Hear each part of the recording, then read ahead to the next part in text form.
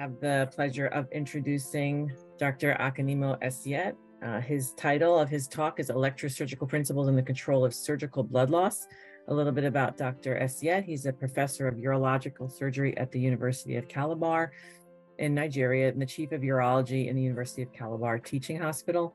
His special interest is in Reconstructive and Paediatric Urology. He is a past head of the Department of Surgery and holds the fellowship of the National Postgraduate Medical College of Nigeria, where he once served as third Senate member for the Faculty of Surgery.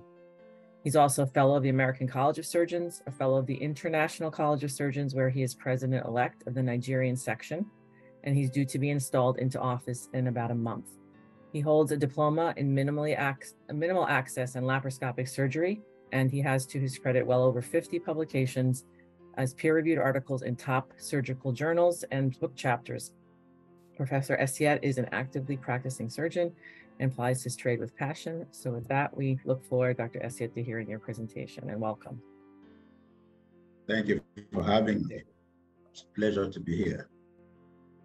We're discussing bloodless surgery. One of the ways to prevent blood transfusion is to focus on minimizing blood loss during surgical procedures. At the background, blood loss is frequently an indication for blood transfusion. So avoidance or limiting of blood loss is a sound strategy for avoidance of transfusion. Electrosurgical methods are effective for prevention and for limiting blood loss during surgical procedures. The benefits of electrosurgical methods are maximized and inherent risks of the method minimized by proper understanding and utilization of the methods. This presentation seeks to highlight some of the electrosurgical principles of better understanding and utilization in control of surgical blood loss. For affiliations, I'm a Professor of Urological Surgery, that have already been said, University of Calabar, and Chief Consultant Urologist to the University of Calabar Teaching Hospital. No disclosures, but I need to say that this presentation is at the instance of the organizers of the Bloodless Maintenance Surgery Week for 2023. So, if we look at electricity, properties and characteristics, current, electrons orbit nuclei of atoms and flow of electrons from one atom to the orbit of an adjacent atom generates flow of electricity, electric current, which is measured in amps. Voltage is the natural force that gives electrons the impetus to flow from one atom to the other, and is measured in volts. An unimpeded pathway through which electrons or currents flow freely is referred to as a circuit. So resistance to flow of electrons in a circuit generates heat. The resistance is referred to as impedance and is measured in ohms. So we look at the electromagnetic spectrum. Standard household electric current alternates at a frequency of 60 cycles per second, or hertz, 60 hertz. At this frequency, current causes excessive neuromuscular stimulation and could possibly lead to electrocution.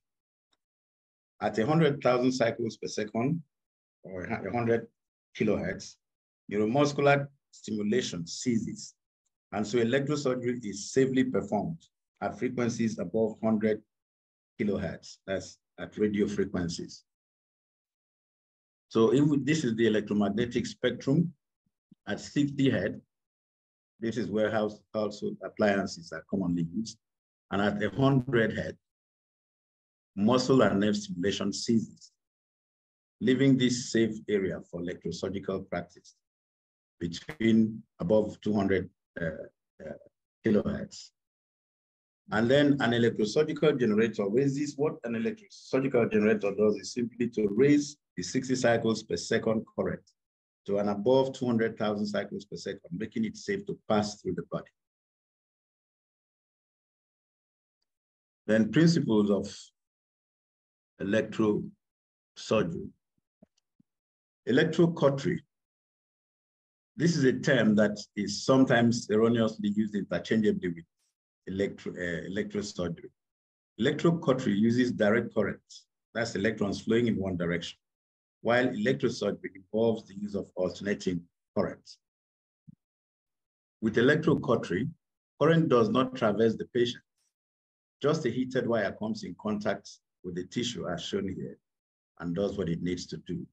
While electrosurgery, the patient is incorporated into the circuit as seen here. That's the circuit with the patient as part of the circuit. And the current actually goes through the patient as shown here.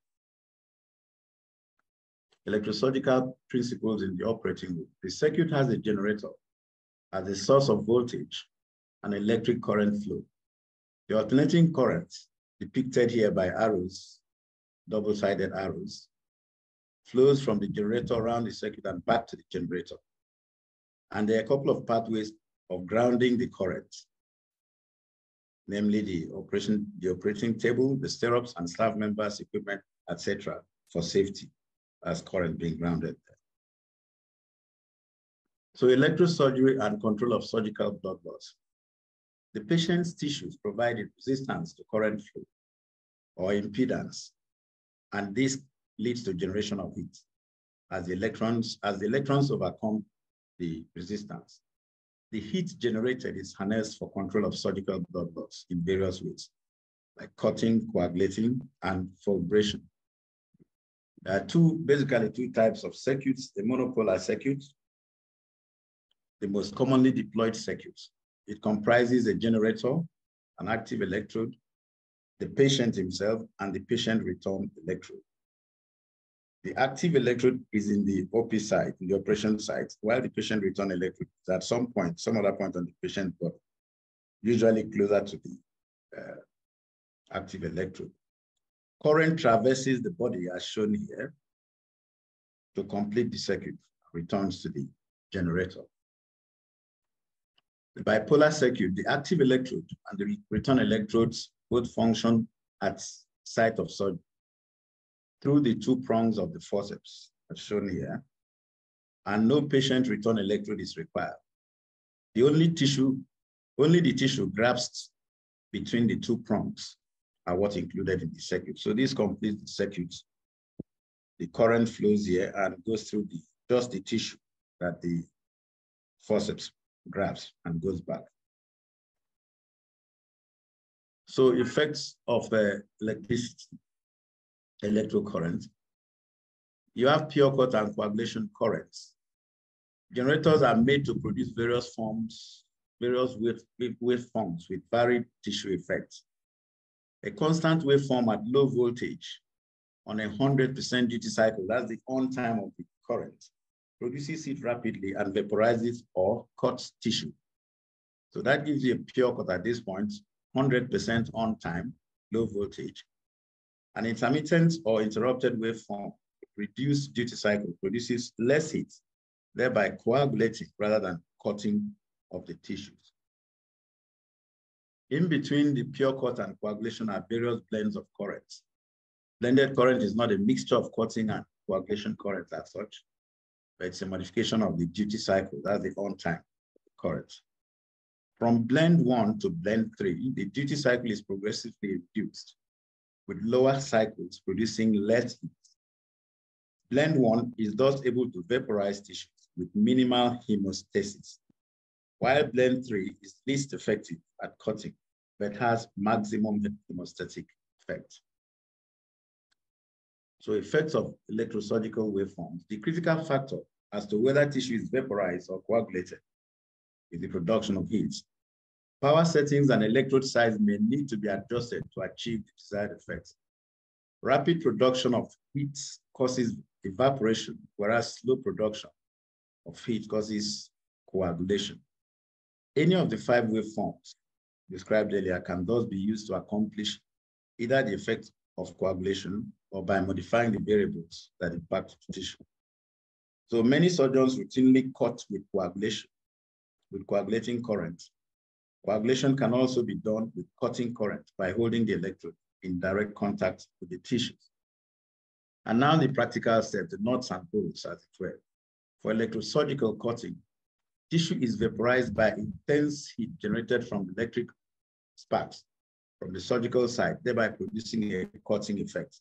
To create the spark, The electrode is held slightly away from the tissue as demonstrated here. This produces the greatest amount of heat over a very short period of time, resulting in vaporization of tissue, which we appreciate at cut in the tissue. Coagulation, electrosurgical coagulation, sparking with the coagulation waveform at a distance coagulates and chars the tissue over a wide area. The duty cycle is small, about 6%. So less heat is produced, resulting in the creation of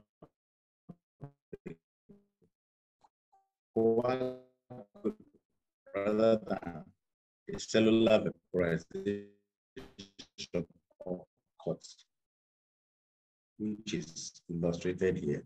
The electrode is held and spark is produced, which coagulation waveforms are significantly higher voltage than cutting. Is most effectively achieved with the cutting current. Electrode contact is necessary. With direct contact, current concentration is reduced. Less heat is generated and cutting occurs. The cells dry, cutting does not occur. Cells dry out, forming a coagulum rather than vaporize and explode.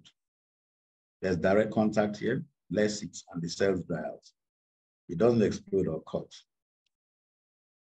So the variables that impact tissue effect are the waveform, the power settings, the size of the electrode. The smaller the electrode, the higher the current concentration.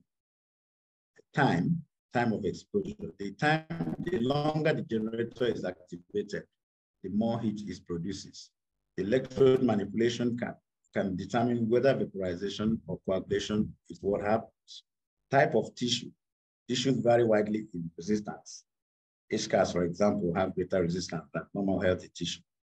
So keeping electrodes clean of HCAS lowers resistance and enhances performance.